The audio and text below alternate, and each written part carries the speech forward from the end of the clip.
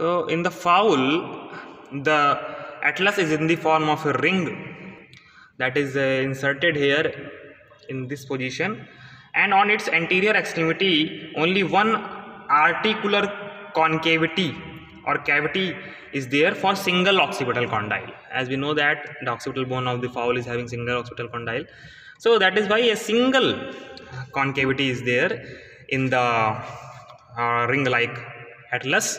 That is not very clear here in this skeleton.